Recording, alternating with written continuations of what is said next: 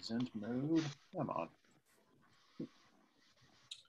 Oh my goodness. There we go. Aha. See that okay? Y'all see that? Mm-hmm. Yep. All right. Cool. Here. Okay. Can you hear me? Yes. Okay, cool. So, okay, just clicking now. So when I started putting this together, I decided how broad I was going to make it, how specific, things like that. But really, the question is, why study the military role of the horse? Like, what's the point? Why that specifically? The relationship we have with these animals goes back, it's baked into our culture, basically. It's hard to describe because of how removed a lot of modern people are from, animals in general, but especially horses. They used to be such an everyday part of our lives. I don't know if everyone knows my background, but I went to school for history, but also the school I happen to go to is the same facility that the U.S. equestrian Olympic team trains at. So I rode there for 4 years, literally lived on a farm afterwards. So I have equine experience, and I think a lot of people don't realize just kind of the close relationship that one can have with an animal. It's almost like speaking with them. It's more than like a dog or a cat or something like that. But to go back to way the beginning, the partnership of horses with humans in war is almost as old as the concept of warfare itself. The first recorded uses of them in Eurasia was between 4,000 and 5,000 BC, and that was actually with chariots. This is a depiction of a four-wheeled Sumerian chariot from about 2,500 BC, and 4 animals are shown pulling it. I don't know if you can see my pointer here, but this little round bit right here, interestingly enough, that's a nose ring that she went through their nose, and the reins would be connected to that. This was before the invention of the bridle, so that's kind of cool. Horseback riding, by comparison, was not practiced in a military capacity until around 1500 BC. So quite literally, the cart was before the horse.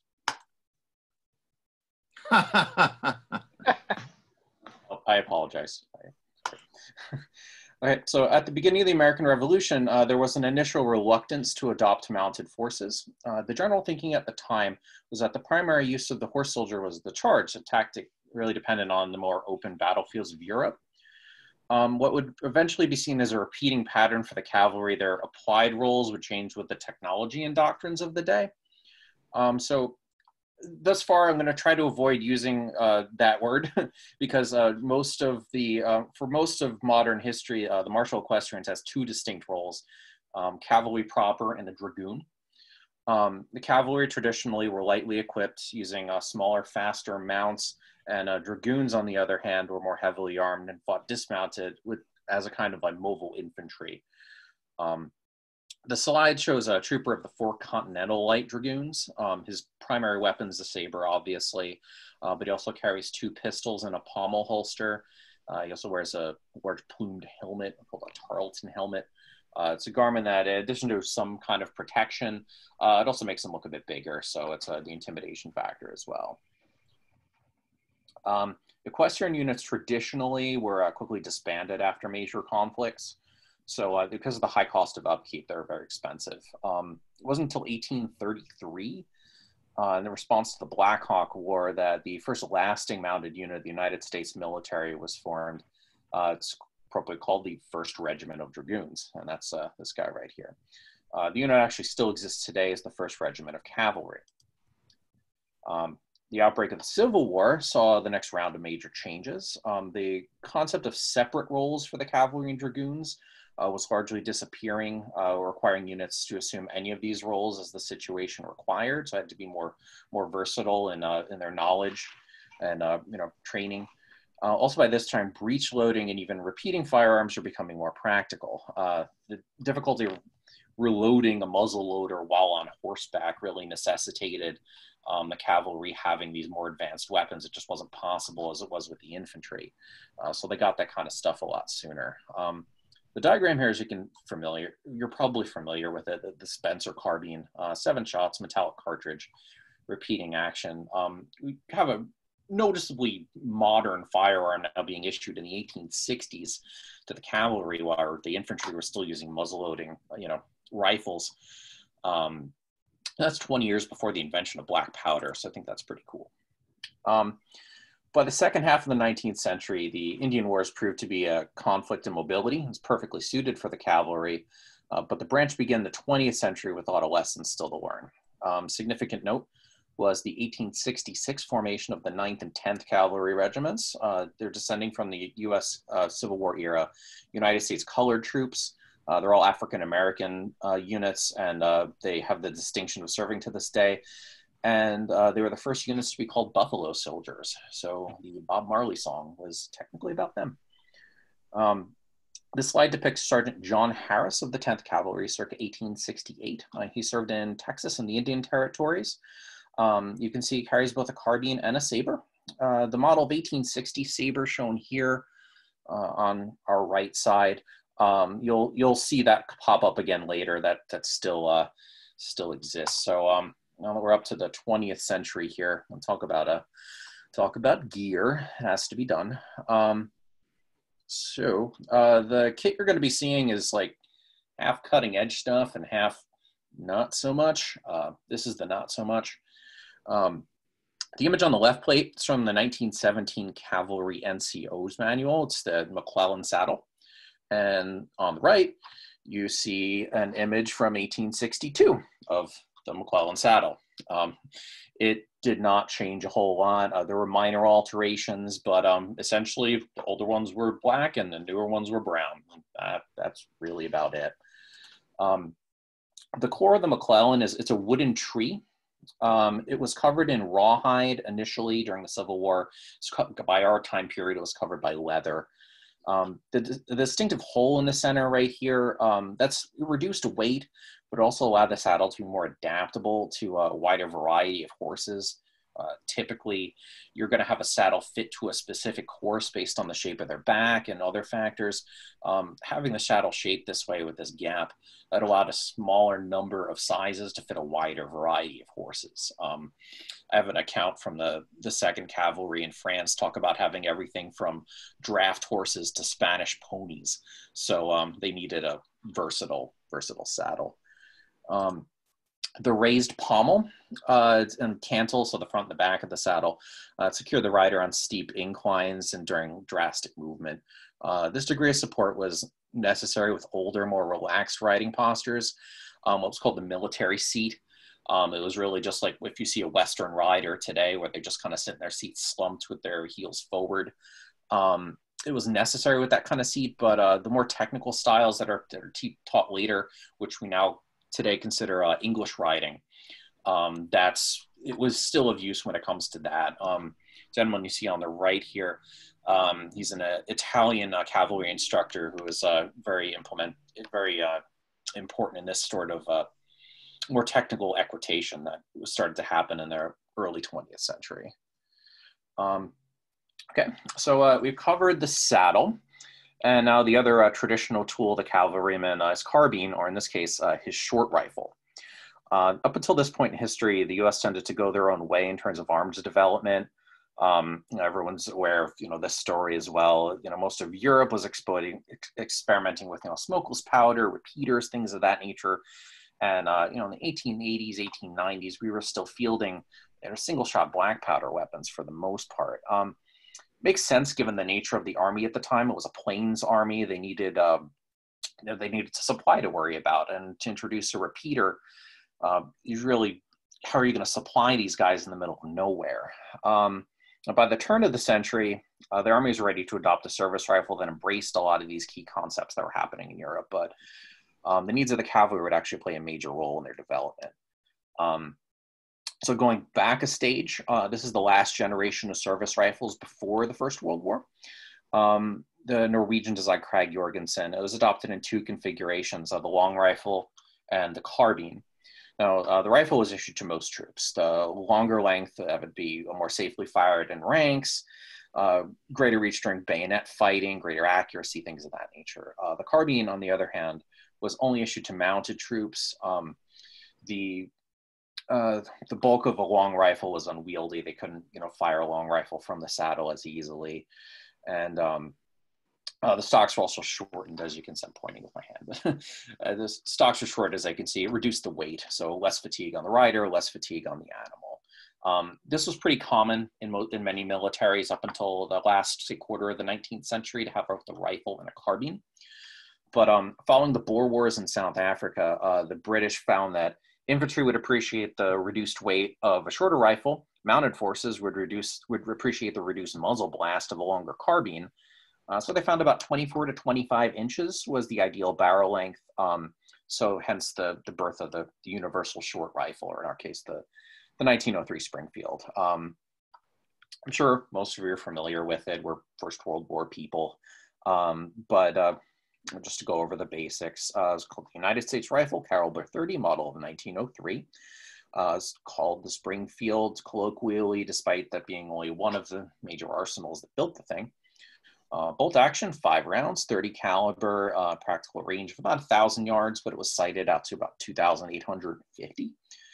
Interestingly enough, those longer ranges did come into use with mounted forces of was called volley fire. They would fire from extreme distances by groups.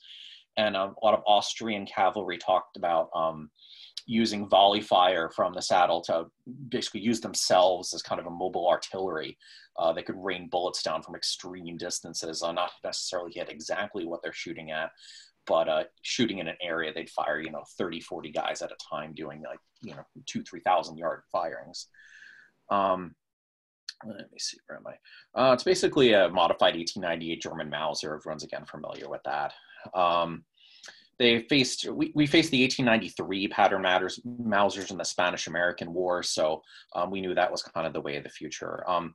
Fun fact about this guy, despite internet rumors to the contrary, the U.S. Ordnance Department actually worked very amicably with the German Mauser company during development of this guy. They paid royalties in the amount of $200,000 in $1910 for the 7 patents that the Springfield rifle and its clips used. So it was not a stolen design or anything like that. We actually worked with them. This is prior to the First World War, obviously, so we could have that kind of relationship. You can see per regulation, the Troopers 1903 is carried on a 3/4 length of leather scabbard on the near side of the saddle.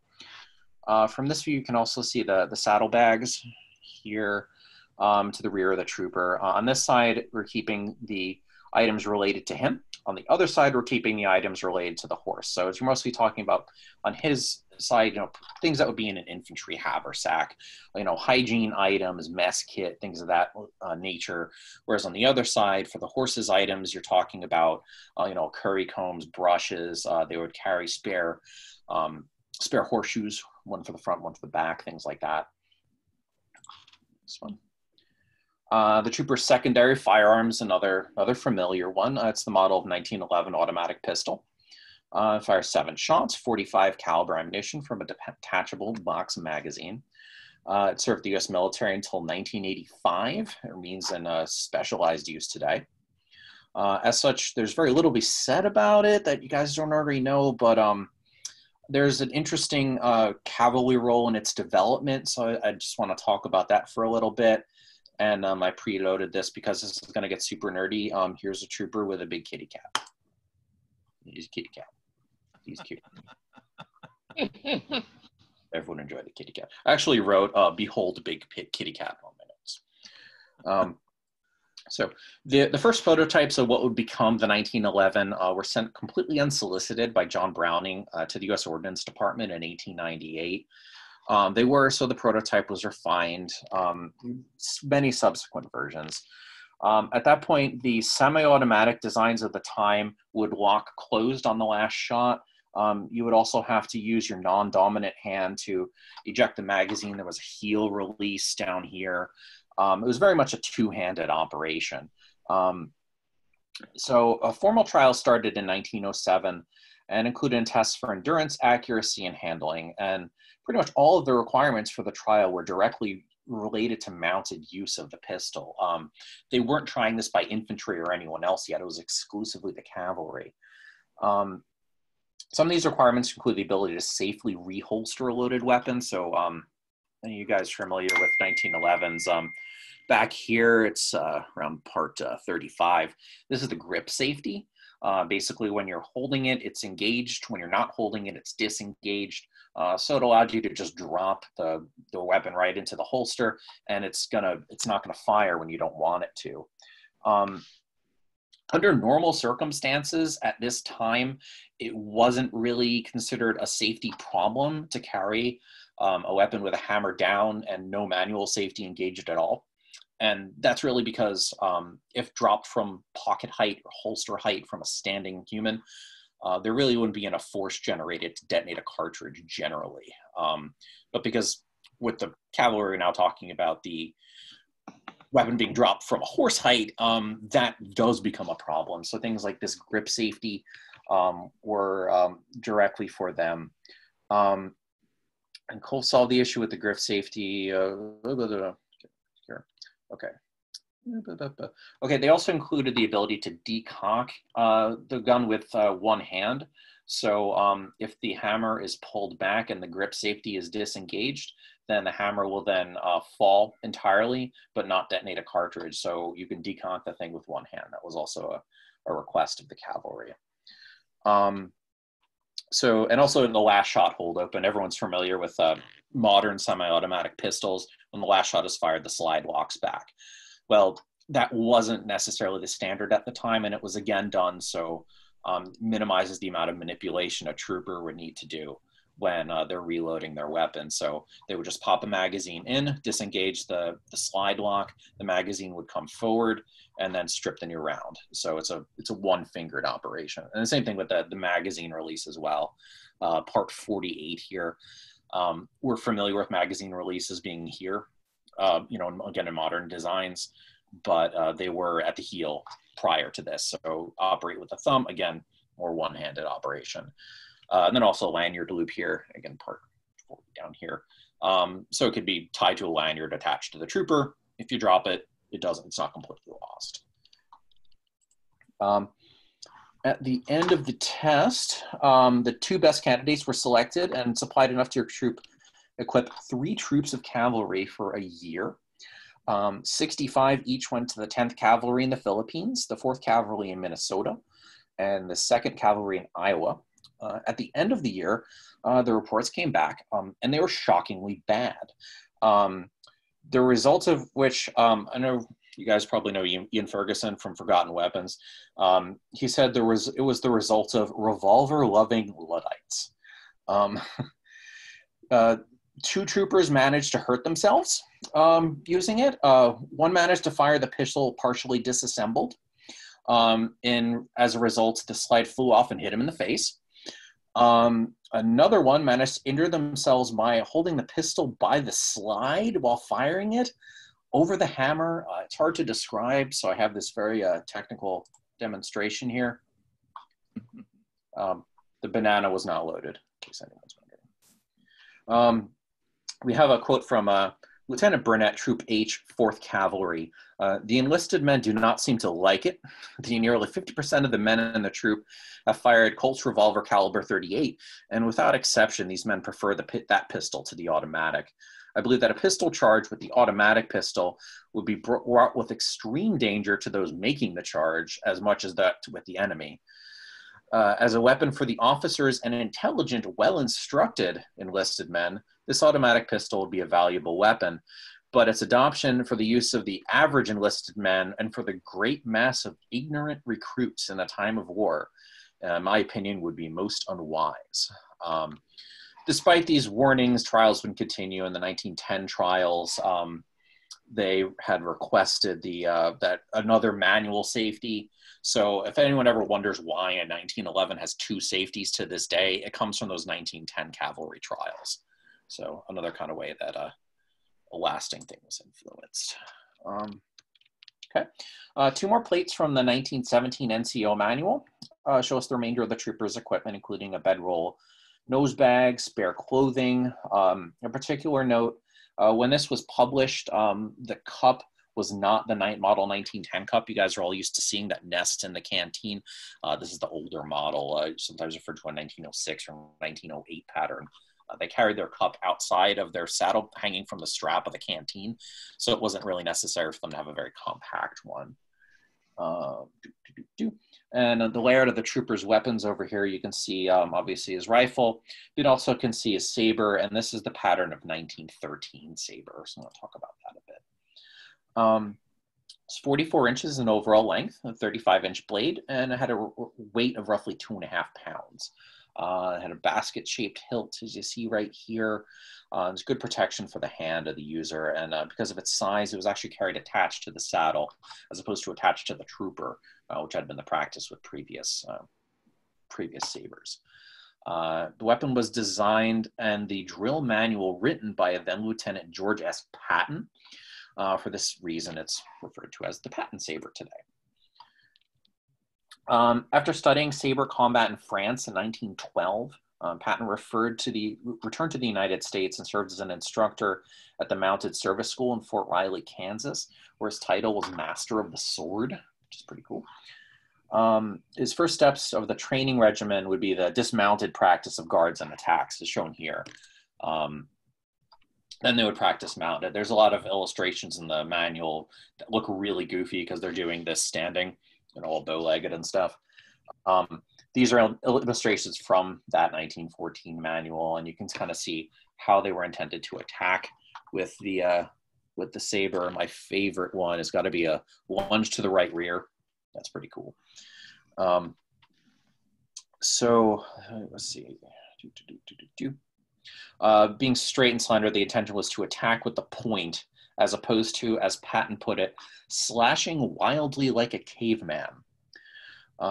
Later parts of training would include practicing the charge using dummies and countering attack using single and multiple instructors. So they would actually train fighting multiple opponents with their saber, which is pretty interesting. Prior to its redesign, you do see these as well. This is the older model of saber. It's looking very familiar to those earlier pictures I showed. The pattern was originally the model of 1860. This is technically the model of 1906. The only difference being the hilt is iron instead of brass. That's it. They'd fit in each other's scabbards and everything. You'd sometimes see surplus Civil War blades being remounted to the 1906 pattern. And here's an image of the 10th Cavalry from the Punitive Expedition, probably from 1917 or so. And you can, if you look really closely, you can actually see the curved older model sabers on their saddles. So that's kind of cool. They're a regular Army unit, but they had the old stuff. I just want to go briefly into the cavalry's actual service during the war. There's a lot to be said about this, but I'm just going to try to keep it quick. Troops of the cavalry were sent to France with the American Expeditionary Force. They were often called upon to perform a wide variety of tasks that they weren't exactly trained for initially. The frequent role was military police, and here you can see two troopers from the 3rd Cavalry that are outfitted to do that. What's interesting here, you can see it has the model 1916 holster. That's the holster we think of. That's the one that continued to serve into World War II. And up until the 1980s, that was just a black leather color. So anyone who's served in the last 75 years probably saw one of these things. Normally we think of a different type than model 1912 holster as being associated with cavalry that rode a bit lower, but they really weren't issued in that way. One pattern just kind of replaced the other. Cavalry were not the only mounted soldiers in France. Horses and mules were used as transport in many places where trucks and automobiles at the time couldn't go. And they used to pull all manner of things, artillery pieces, supply wagons, things like that. Many period photos also depict officers of any number of job descriptions riding horses. And this actually became a problem at one point when cavalry units faced the occasional shortage of mounts, or having unserviceable mounts because the good ones were field requisitioned by officers. So officers would just come and they knew the cavalry had the better horses. Or they thought the cavalry had the better horses. We'll kind of see a bit about that later. The regiment that actually did conduct combat operations in France was the 2nd Cavalry.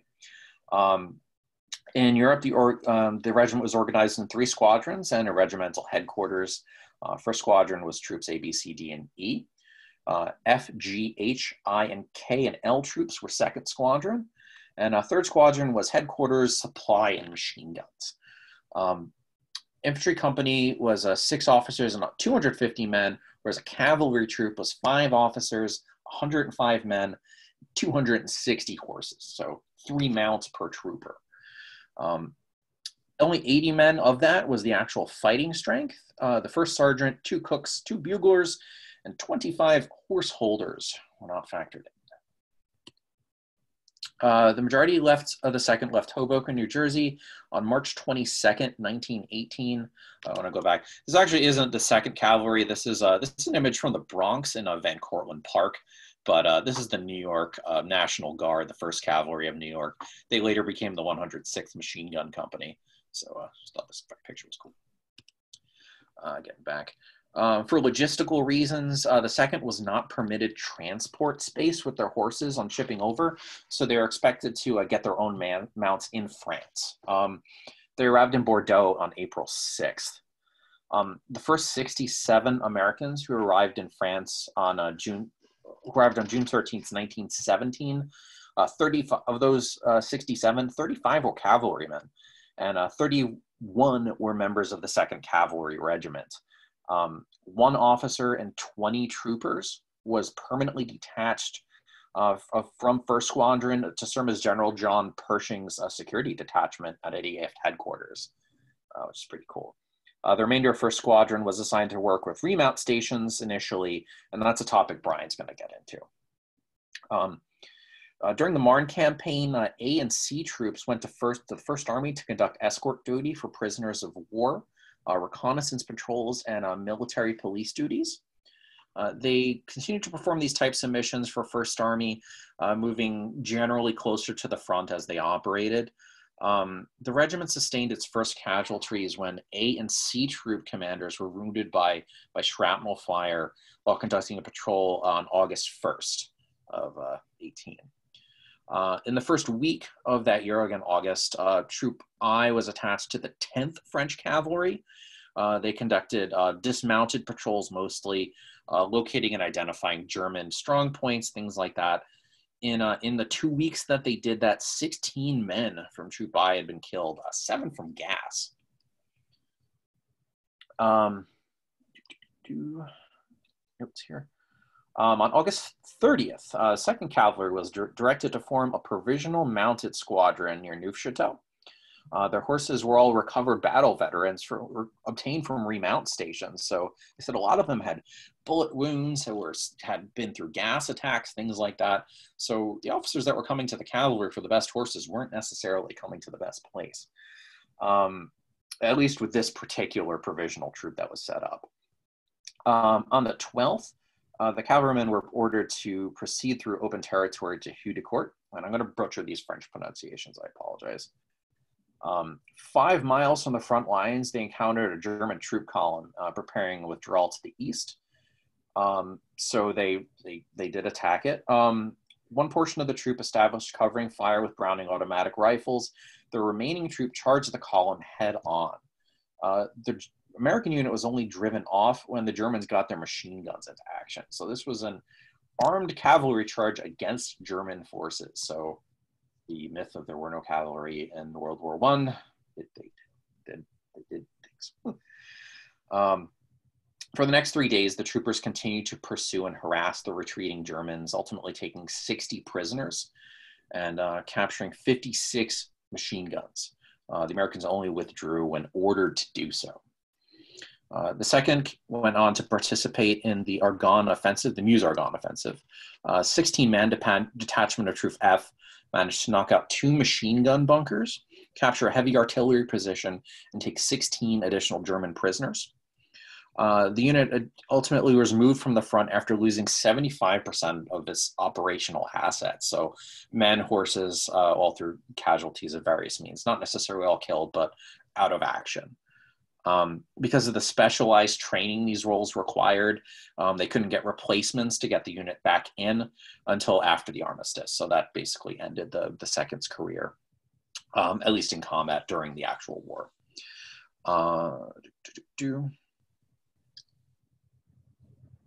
So the lack of more extensive combat for U.S. cavalry and mounted forces, not because of any of their fault. It was really just the theater they were operating in. The Western Front didn't provide many opportunities for cavalry to take advantage of their strengths. The opportunities, however, they did present themselves on the Eastern Front. So they had mostly open terrain. There were 12 cavalry charges conducted in the West by all sides where the Americans and French were operating, whereas in the East, the Russians alone conducted over 400 cavalry charges.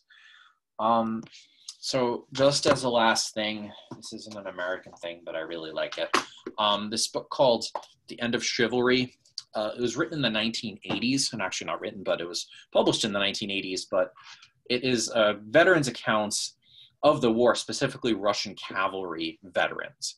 So it's kind of cool to hear, like, in their own words what this did. So I just want to read a little bit. This takes place in 1915, September 29th.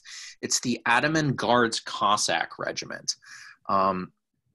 They encountered a moving Austrian troop column. So actually very similar to the engagement I described with the American 2nd Cavalry. But just excuse me while I read here. The squadron mounted, sabers drawn immediately, almost by instinct, blades flashing in the afternoon sun. The captain now galloped to his squadron commander. Attack, he said, lead off right away. Mikolov, also young and enthusiastic, did not tarry. Spurring his horse, he dashed forward. He turned towards the next squadron. Mikolov's horse had not gotten more than a dozen strides when several machine gun bullets hit both of the captain's arms. Austrian fire was now sweeping the area. Mikolov dropped his reins. His sword fell from his hand and dangled by the sword knot from his broken wrist. The horse, in full gallop and under no control, veered at a right angle and ran across the squadron's front. Vigran saw this. Wrenching the horse around, he now galloped in front of the squadron. 4th Squadron, follow me. Hurrah, and they were off. The other squadron, taking their cue from the 4th, rushed forward. The Austrians were also emerging from one of the ravines from a short distance away. Seeing the charging squadrons, they attempted to form squares, the old formation that brings up visions of the Napoleonic Wars, Waterloo, and the infantry squares bristling with bayonets. But times had changed. In those distant days, infantry marched and fought in close formation. It took only instants to form squares. Now machine guns and repeating rifles, these deadly harvesters of men, called for deployed formations. To bring them into squares took time, and with horses thundering at them at 30 miles an hour, time ran out. The Russian lancers crashed into the Austrian lines, lances and sabers ripping and cutting through hapless foot soldiers. The 2nd Squadron on the left flank went through 3 lines of Austrians, reaching the deepest of the 4 ravines. Galloping down, they found a small bog at the bottom. On the other slope of the ravine, several machine guns blazed away at the oncoming cavalrymen. The boldest horses leaped the bog. The others tried to scramble through. Getting stuck in the process, the enemy machine guns mowed down horses and men. Of those attempted to cross in a leap were Trooper Kozhenko. He kept on going, but by some miracle remained unscathed. Coming up to a machine gun, Kozhenko thrust at the gunner. His lance entered the mouth and emerged from the gunner's neck. Sergeant Major Shiklov also galloped safely through the hail of bullets. He leaned from his saddle and slashed at another machine gunner. The blow had all the impetus of the rider's arm, plus 1,500 pounds of the galloping horse. The Austrian's head rolled right off his shoulders. I have more, but you get the point. But that's what I have for you guys. I hope you enjoyed it. And have any questions or? Oop. Can I hear? Uh-oh. Oop. Can you guys hear me? Yeah. Yes. Oh, okay. I'm done. Great job, man. Thank you. Oh, I just exit. Boink. There we go. All right. Oop. Stop share. There we go. Exactly. I was going to say, great book. Oh, I think your copy's older than mine. Yeah, this is they're not very expensive. Well worth the read. It's a pretty quick read, but it's you can get it relatively cheap on Amazon. Great Eastern Front book. I don't have that one. I may have to get that one. I've got what's his face, the Russian Hussar book, which is also pretty good for that stuff. Good book. Spurs of Glory, story of the U.S. Cavalry. This is another good one. So, Brian, you ready to go? Yes, I am. I had a question. Brian, are you a doctor? Yes, I'm a veterinarian. Uh-oh, I lost you. Yeah, I haven't done a very good job of introducing everybody, but let me spotlight you, and you can share your screen when you're ready. All right, hold on. I seem to have messed something up here. I've got myself up in the corner. Don't worry about yourself. Just go to share screen. You're now everyone's seeing you nice and big. There it is. All right, yeah, today I'm going to expand on Paul's talk a little bit. He's giving you a little bit of background on what the cavalry was doing. Well, I'm going to talk about their mounts. The horses, you're not cavalry without a horse. So we'll start by talking about the Army Remount Service, because that was the group that was put together to gather all these horses for the mounted services, the cavalry and the artillery in particular, and any other groups use horses. We, even in the early 20th century, as automobiles and trucks were becoming more common, there was still a tremendous amount of horse-drawn traffic, and the same was the case in Europe at the war. There was cavalry. Most of the artillery was dragged by horses. Supply wagons, water wagons, ambulances, everything was carried by horses. So we needed a tremendous amount of horses to go overseas. As was mentioned, because of the space that was available on the ships, it was difficult to get as many horses over there as we needed. So, I mean, the remount system devised, through the British and the French, we all kind of combined to get the horses that were needed. I'm going to show you some slides here. I can get on here.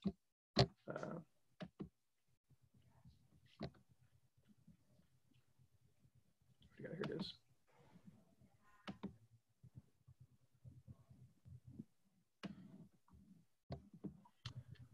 All right.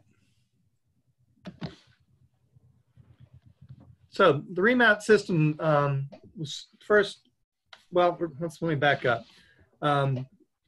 Traditionally, the Army sent out quartermasters to buy horses from private individuals and would gather horses together. And a lot of it was done at a relatively small unit time. The regiments and brigades would be buying horses. Well, about 1910, they decided that we needed to get more organized and start breeding our own horses and start, building better horses for our troops. Hold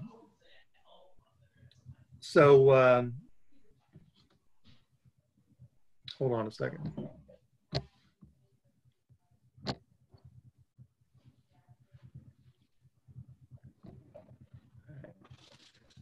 Give me just a second.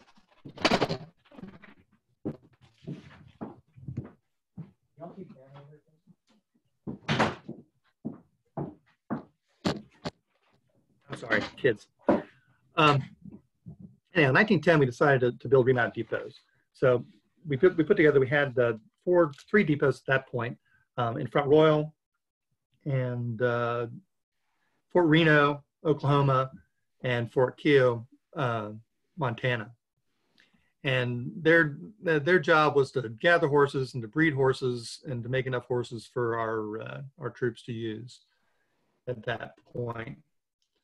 As the war started in Europe, the Europeans were coming over here to buy horses, and where are my numbers? The Europeans actually had bought 200,000 between November of 1914 and July of 1915. As we entered the war, actually before we started entering the war, we started expanding. Started another Remount depot in Fort Robinson, Nebraska.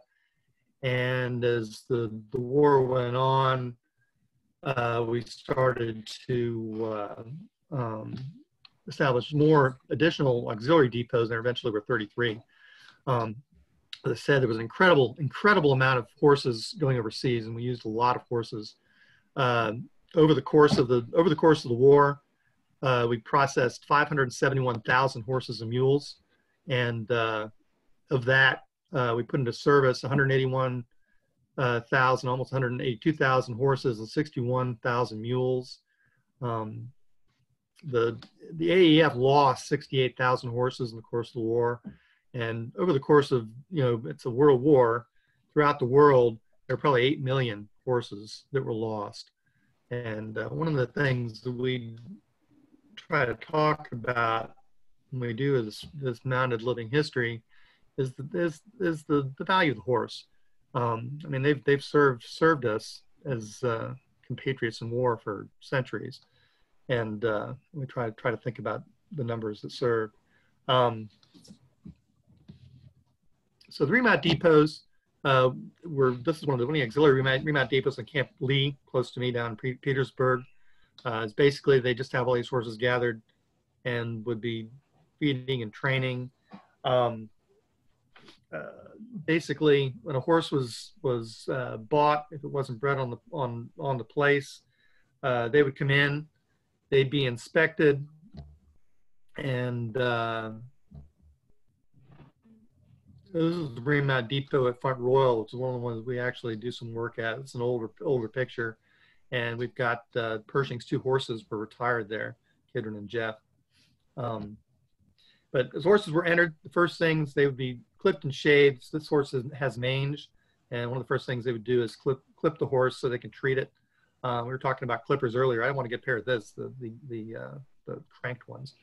Pretty cool.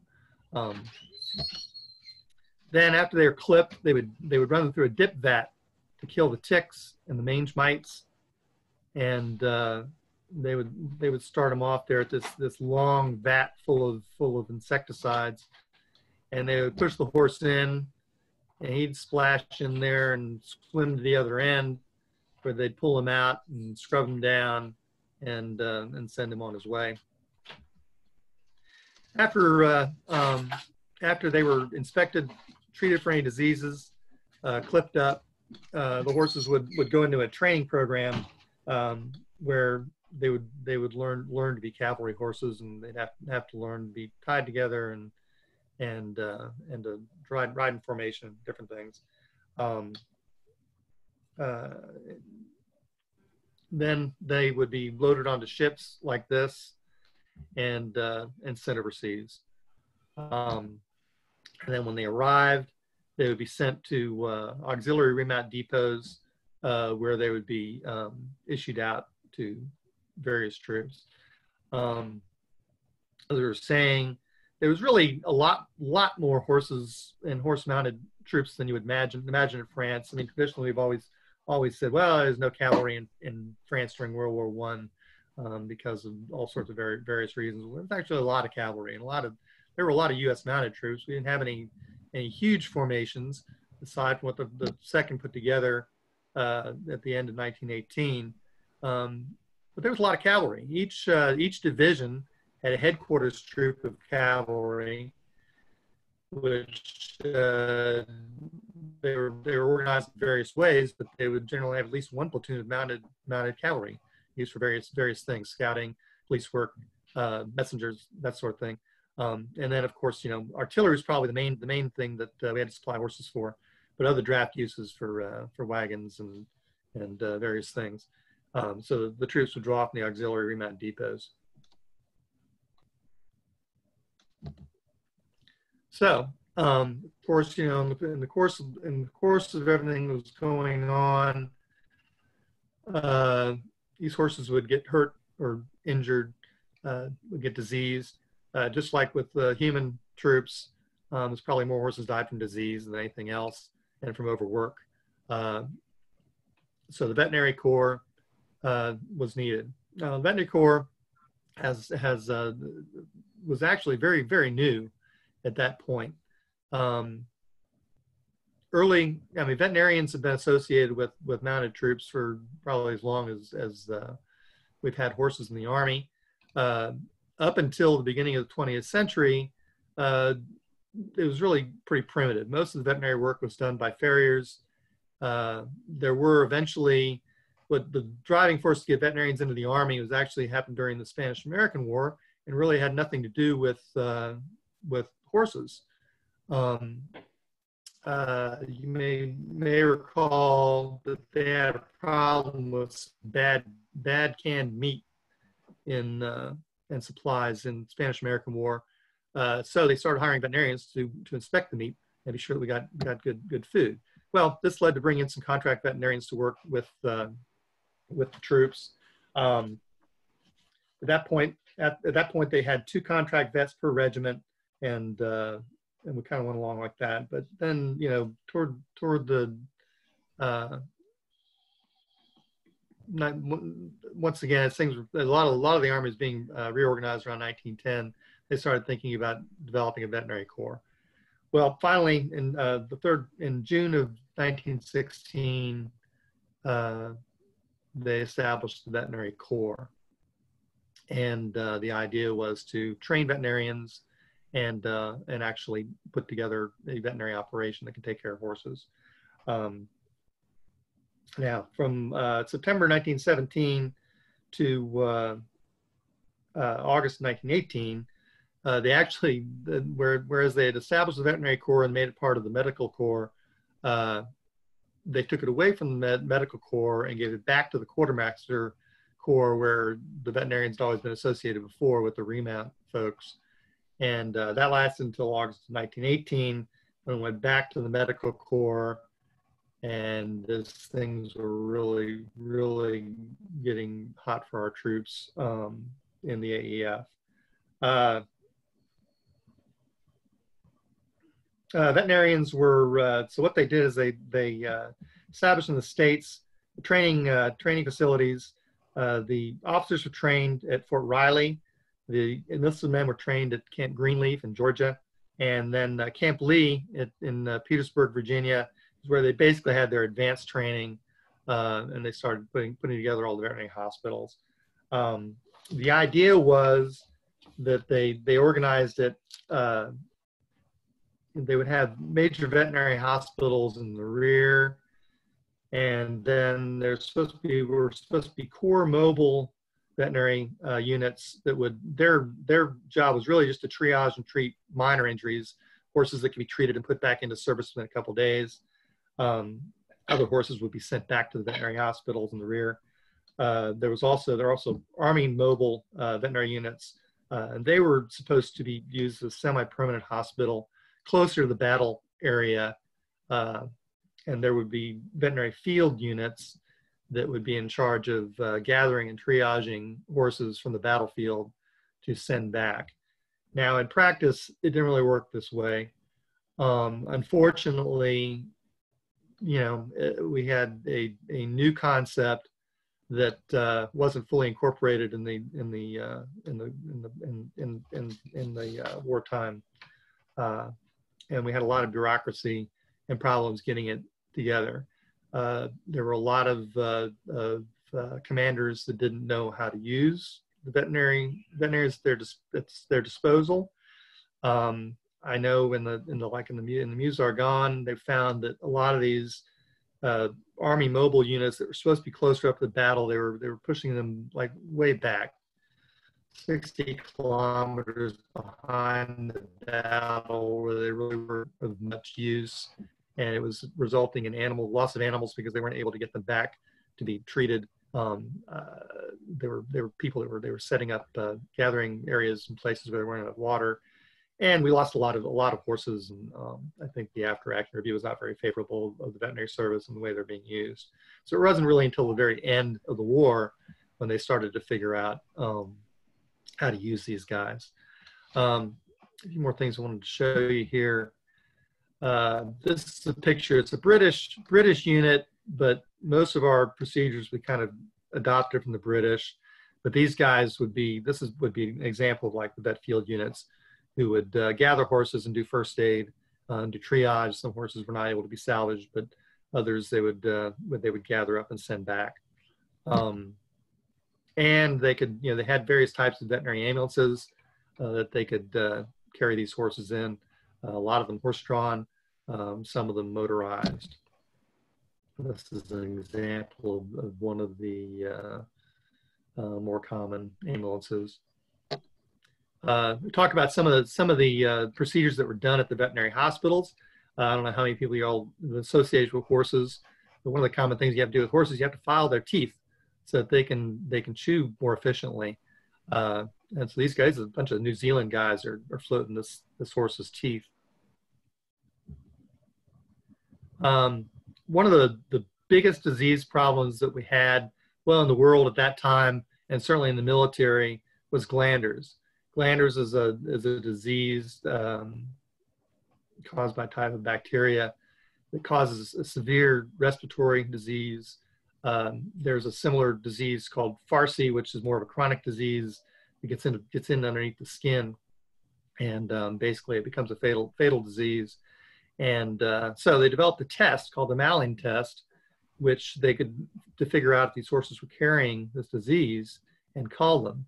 The test involved injecting some of the deactivated vaccination into the horse's eyelid, and basically if the thing blew up huge, then we knew the horse was positive, and they would get rid of it. So this veterinarian is injecting the Malling substance into the eyelid, as is this guy, into this mule.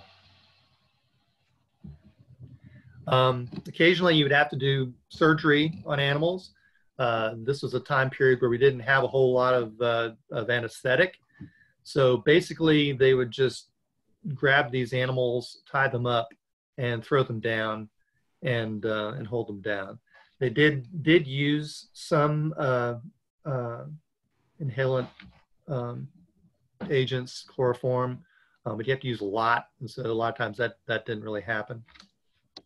So here, this mule is about to be cast, and you got all these guys attached to ropes, and they just throw him down on this pile of hay and sit on him so the veterinarian can do his work. I'm glad we have anesthetics now. Same thing here. They've tied this horse to the surgery table, and once they've attached him there, they flip the table up to work on him. And it's pretty much the way surgery tables still work at major hospitals now. This is one of the veterinary hospitals in the rear, and in particular, it's their contagious horse ward, and they're busy watering all these horses. And you can see there were a lot of personnel, veterinary personnel, remount personnel, cavalry guys that didn't have anything else to do. There were, Paul didn't mention it, but there was also, in addition to the 2nd, the 3rd, the 15th, and the 6th Cavalry were there and performed mostly remount work. There were a few times that some of those guys went out in the field or did some other things. So that's the end of the slideshow. I thought what I'd do, I've got a lot of the equipment that I've collected here. Let me get out of this.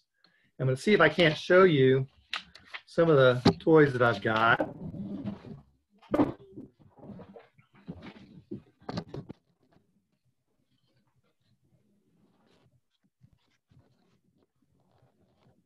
Now, the veterinary equipment, before the war and during the war, veterinarians were equipped with a bunch of boxes to carry all their stuff in. And basically, most of them look like this. There were 4 of this size and there was one of a bigger size. The idea was that they were about the size of a ammunition box and could be carried on a pack horse. And the veterinarians carried all of their drugs and equipment in that. And this is what would be used in the mobile veterinary hospitals, and I guess the field units too. Prior to that, and still during the war, they had something called a veterinary pannier, which was basically kind of a medium-sized box that pretty much carried everything you'd need to treat an animal for 10 days out. And the idea was the pannier, it would be carried by units that didn't have a veterinarian assigned to them, and so that the farriers and the stable sergeants would have something to treat animals that got sick. What I've got here, I do have a surgical set. I forget what this one's designated, but basically carries all of the kind of general things you can use, general surgery set.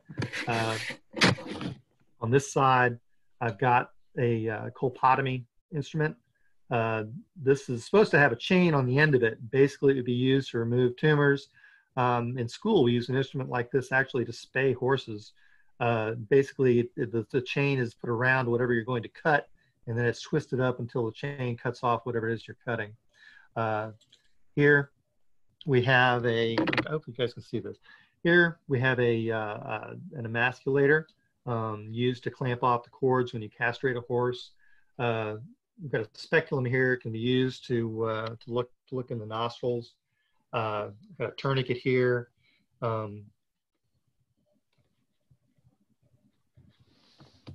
These instruments are used to cut holes in sinuses and in the head and in bones, and different types of operations you do with horses. If you have the things you have to do to get into the sinuses, basically just drill a hole in their head. Sometimes you have to remove their molars. You have to do that too. You drill a hole in the head and just bang the thing out with a hammer. In the center part, we've got lots of clamps and various scissors and things, some scalpels and various things over here. This instrument is kind of fun. This is called a Seton needle. See that? I got that lined up. The Seton needle goes way back to the Middle Ages. Basically, and it was still used in this period. What you would do is you take this big needle and you would attach a piece of gauze or oakum or something to the end of it, something dipped in anesthetic, and you could pull that through an abscess wound and leave it there as a drain. And to be honest, I actually do that sometimes. We do that with abscesses now, or we pack them with different types of gauze. Other things we have here. This is a portable hoof knife used to carve into the hoof and the sole, looking for abscesses.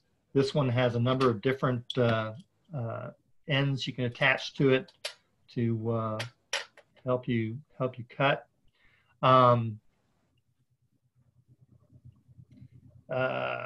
This is kind of a fun thing here. Down here, we've got this bottle. This is a dosing bottle. You would put liquid medicines in that. It's got a rubber end on it, and then you can stick that in the horse's mouth and dose him with medicine. Down here, I also have, here's our floats that we had talked, we talked about filing horses' teeth. So these are the floats that are used to grind down the teeth, get in there and file down their teeth. The things we've got, the inside of the boxes were meant to hold medicines, and in here we've got various things. Calcium carbonate, ammonium chloride was used as an expectorant. In other words, to make it to loosen up a cough. Zinc sulfate could be used as a drying agent for wounds or for skin problems. Next up, that's a powder that's used for scar tissue. Here in front of we're in the pannier. We've got bandaging materials. They used cotton wraps. Different types of gauze. Most of the gauze packaging didn't change much from war to war. They used Castile soap to clean things. One of the neat things that was out was Vaseline. Petroleum jelly was good to use as an ointment. They also packed wounds with get that out of there. We have iodoform gauze, basically gauze soaked in iodoform that you use for packing wounds. Different types of ointments, antiseptic ointment there. We have pine tar. Pine tar is used for a lot of the hoof problems. Other goodies here we have copper sulfate used. Once again, that was that moon powder I showed before had a lot of copper sulfate that used for granulating wounds. Iodoform powder, alcohol, olive oil, and somewhere I thought I had some ammonia. They would use you can mix together some of those things to make it a liniment. Make liniments for hurt muscles and ligaments.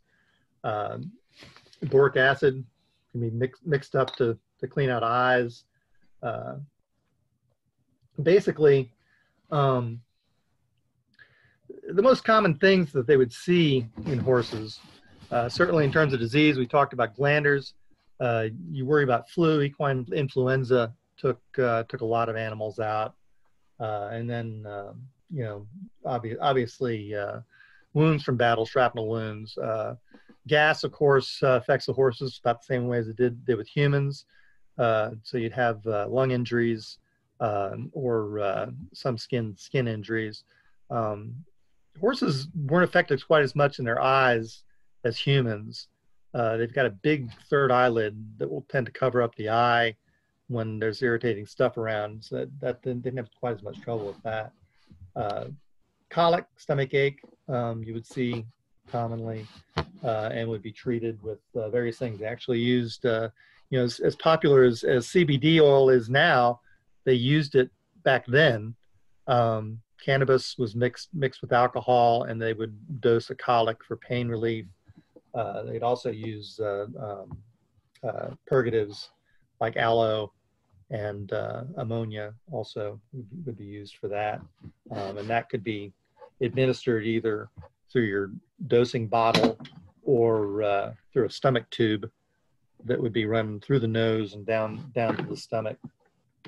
I got my casting rope here so that we can throw horses down if we have to. The other thing we've got here, they used, how many people are familiar with oakum? Oakum is rope fibers that have been soaked in oil and pine tar. Traditionally, it's used to pack in between the cracks in ships' hulls to waterproof them.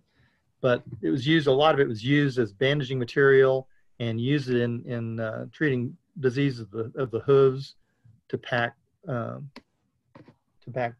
sole. So they would carry oakum with them. Where are we? I'll show you veterinarian saddle. Officer saddle here. That's the 1916 officer saddle. I knocked off the pommel bag. But attached to the back, we've got a saddle bag. And this is actually this is actually a German bag, but it's exactly the same as what we use. We adopted it from the Germans. And the veterinarian could carry light bandaging materials and stuff. Basically, the bottom part, you have some cotton bandaging materials.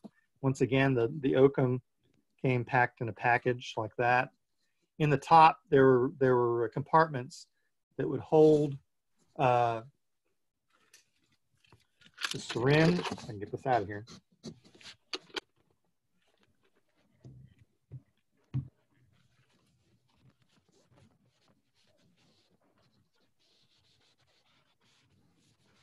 Then here have a syringe kit you can administer medicines with. And usually there would, I have not managed to collect the bottles yet, but there would be bottles full of pills that could be dissolved to be injected. And the other thing, move this over here, would be the veterinarian's portable surgical kit, which would look like this. This one's a leather version. They also had canvas versions. This one's got a lot of stuff in it. Scissors and various retractors. This is the curved scalpel. It's called a bistri knife. Once again, we got our little buddy, the Seton needle, and a couple other different types of scalpels here.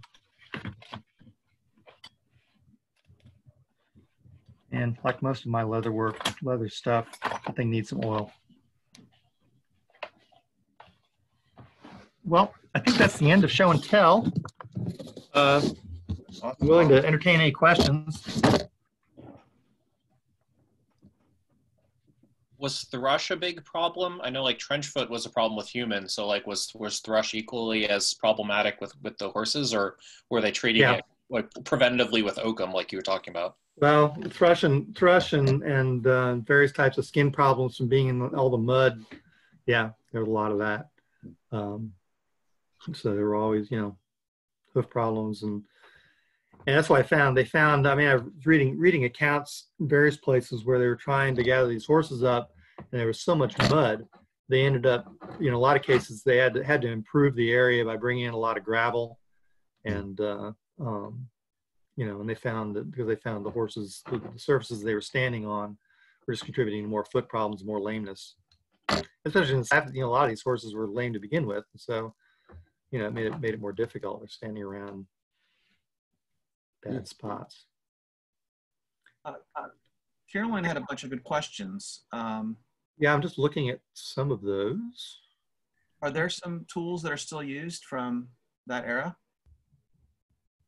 Yeah, like I said, I mean the colpotomy troop instrument, the emasculators, most of the clamps and hemostats and stuff we use are similar to what was used then. Still use stomach tubes. I don't really use a Seton needle, but I do pack things with gauze often. Yeah, a lot of that stuff is still used. Basically, a lot of the improvements have come along since. Obviously, we've improved sedatives and anesthetics, which are really nice, and a lot of the other medicines, antibiotics and stuff, came along later. They didn't really have any of that then, other than we're just using sulfas at that point. It's about the only antiseptic or antibiotic substance we had. Right. Were there doughboys assigned to work with the veterinarians that had just pulled them out of the ranks, or where'd they come from? Well, they were trained veterinary technicians. Like I said, in Camp Greenleaf, Georgia was the biggest place where they trained vet corps troops. And then these guys would become part of the hospitals, and they'd be the ones they would be the bucket carriers for the veterinarians in a unit. And they were also, they had basically they would have veterinary technicians, enlisted guys that would be out with the units, the small units, to gather up hurt horses. So they were kind of the medics. The medics for horses, the EMTs that would gather these guys up and bring them back to the rear to be looked at by the veterinarian, and then they once again they do triage, and you put down what you can't fix and you send the rest of them back.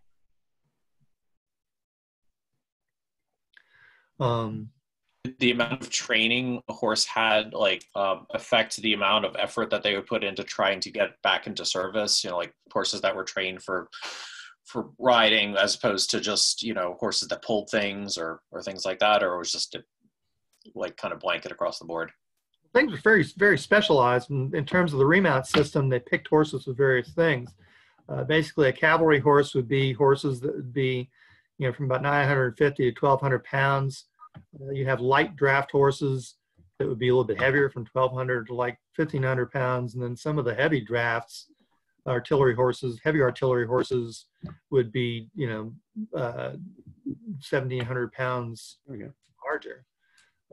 But, obviously, if there were times when horses got short, there were horses that had to do whatever they had to do. And like we said, the second started pulling horses to put together the provisional squadron. They grabbed all sorts of stuff. And they had draft horses and light horses and whatever they could get. So yeah, there were because there were times when horses were not very available. And they would kind of show up, from various places, because the remount depots were active. We were, like I said, we're shipping horses from the U.S. The British had a big remount system. They were training horses and sending over, and there were places the French had too. And you were capturing horses as well. With so many horses lost, or with horses that had to be put down. What happened to them then? Were they processed or? Usually buried or burned. Okay. They would dig great big pits and just push them in. So nothing was used for meat then? No. Well, they may have been a little, nothing formally. Okay. Wow. Brian, where do you practice? I'm in Virginia, in the Fredericksburg area of Virginia. Oh, okay. Okay. I'm in Williamsburg, so I knew you were in Virginia, but I wasn't sure where. Yeah. Which types of events do you usually bring your kit and impression and your horses, and where could we come see you do this? I don't know now. But we've been various places. I've been down to Petersburg a number of times. I've been down your way to Norfolk. At least once we went down there to the air show there in Newport News. Okay. But we do a lot of work at that Front Royal Remount Depot. And we've got something coming. We're going to try to put something together here later in the year for them. That's kind of a major focus for us. We really support them. But basically anywhere where they'll let us drag horses, we go. We've been to Gettysburg. They've been pretty receptive. It can be kind of difficult because you've got to have the right kind of facilities. You have to have some place where you can put the horses, and sometimes it's hard. Once again, it's hard because we're not a horse culture. It's hard to communicate to museum docents and national park people exactly what we need for the horses. Mm-hmm. Right. Thank you. Any other questions, anybody? Bob's got one. Hang on. Let me unmute. You're muted, Bob. Okay. I wondered if we acquired most of the horses in Europe, I would assume then that we didn't bring any horses back. No, very few horses came back. They were sold off. Usually, they had auctions at the end of the war. There were some private mounts that were brought back, but for the most part, they were all sold off. Mm-hmm.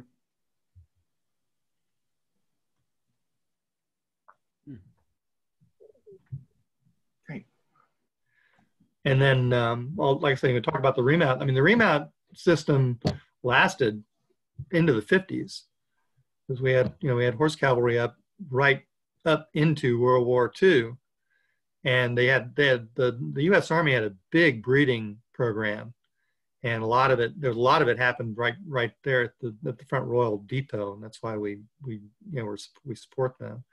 And a lot of those horses, I mean, they really